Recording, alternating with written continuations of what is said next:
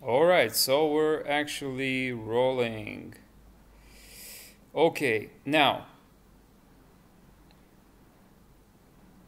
in a previous video, so in the previous video, actually, we've looked into dall-e Hugging Face application, and I said that I'm quite disappointed about the current state of generating images from text, and I still sustain my opinion.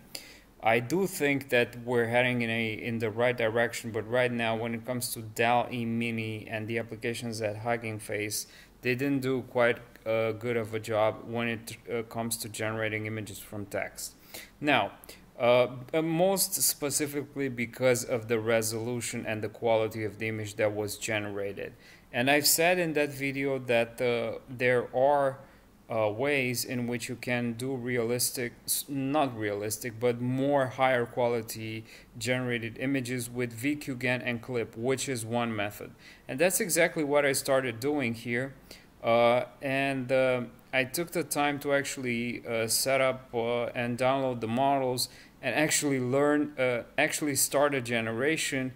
But I made a mistake, so we're gonna see what it's actually going to generate, because my prompt was, so the prompt yesterday was vividly green meadow with sheep, and today the prompt was vividly green meadow with shap.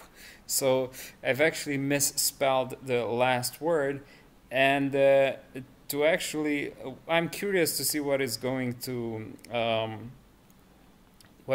generate. Right now we have 114 iterations over 200, so this should be finished in less than 5 minutes. So we'll see. We'll actually see what VQGAN plus clip, how better of a job it does compared to the dall-e Mini applications from Hugging Face Spaces. Now, to start off, this is a collab notebook. So this is different from the Hugging Face Spaces. Let me make sure that we're actually recording here, so we have 2 minutes running, which is good.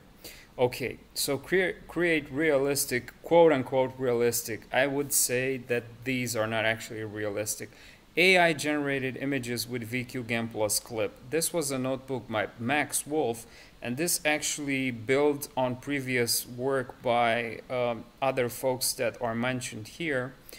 And this was last updated yesterday, so that's really good. Yesterday being August 8th, today is August 9th, as you can see here. So yeah, this notebook allows you to create realistic AI generated images with as few clicks as possible for free. Okay, so to do that, actually I'm going to link this collab notebook in the description of this video, and to try to do this kind of stuff, you just log into your Google account and go to collabresearch.google.com, or just click the link in the description of this video. Now first, you would check whether or not the Colab has allocated you a good GPU.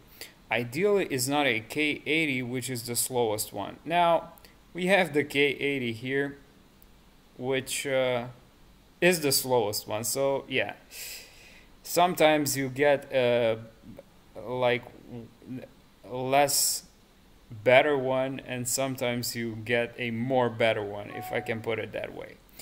Now, download the models. This actually takes a few minutes. It only took 2 minutes for me. And then we have this icon background, which is optional. So I didn't actually use this. And you have the settings for the icon background, so we can just toggle this off. Now, AI generation settings. The following cells allows you. So these are the parameters that we can control. First off is the prompt that we want to generate. And as you can see, you can include multiple prompts by separating them with a straight line here. The AI will attempt to optimize for all prompts simultaneously. So, for example, Apple, and then you have line painting of a calm sunset, and you can attach weights to each of these prompts. So for example, Apple, then you attach a weight to Apple 3, and the AI will attempt to favor prompts with a higher weight proportionally more. You can also apply a negative weight with -1, which is the opposite of a 3D rendering in Unreal Image in this case. So yeah, that's that. Width and height is self-explanatory. Initial image and target images, I believe these are parameters that would have to do with style transfer. For example, if you start with an initial image, if you don't start with an initial image, the model will start with some solid color.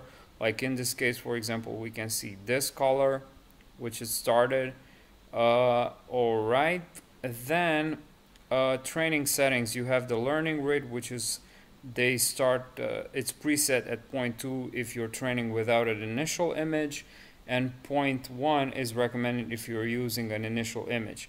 Max steps, the more steps the better, so this is sort of like an unspoken general rule or unwritten general rule in machine learning and AI.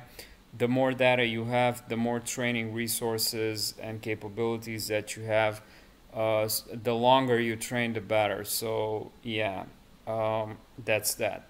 Max steps, as I said, it's preset at 200, and images interval, number of steps for the training to check in and output an image of what it is trained on. So this actually means that the iteration, so we have the learning rate set up at 0.2, the max step is 200, so yeah, and the training has finished here. An images interval, so we're gonna see the 0th image at iteration 0, then the image at iteration 50, 100, 150, and 200. Therefore, we're actually seeing how the model is actually learning. And when it reaches to 200, it actually stops, and you see the output. This is where you're actually controlling for the parameters. I've only set the prompt to vividly green meadow with SHAP. So SHAP is probably a non-existing word. We'll see what we got here. Okay, and that's that. The training has finished. This is where, like I said, this is where you set the parameters. We can see the code. The training hasn't finished. So iteration 198. Let's see what we got. 199,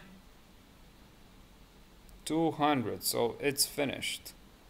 7 minutes in. Yeah, so it finished. This is the 0th iteration. So like I said, it starts with sort of like a solid color, and then we have iteration 50. And we can see sort of like it understood that we might have want to say sheep instead of shap.